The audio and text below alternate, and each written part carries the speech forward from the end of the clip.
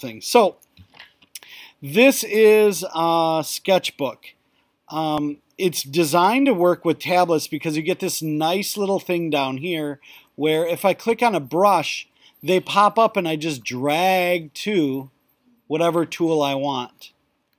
And I can start airbrushing. That's not going to be helpful in math though. A paintbrush. Right here, it can be a little thicker. I was playing around with it. Can you switch the thickness of the paintbrush or no? If you pay $3. Oh, okay. That's, I was looking up some YouTube videos of it, and they yep. had some options Oh, that yeah. didn't, so I didn't know it. Right. This is the free version. Yeah. And if you want more, you certainly can. Right. So this is fine. Oh wait, that's not even right, is it? Maybe I should go get my eraser and erase that. And I can also click this and select certain things. I can clear the entire screen, boom, and start over. This is a little color picker.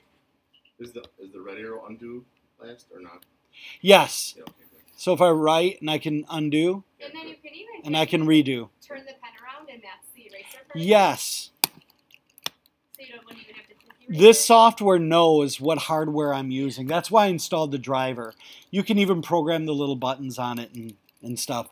I'm going to stop the recording so it isn't too long. But I think that was a good enough length. I'm going to hold down, stop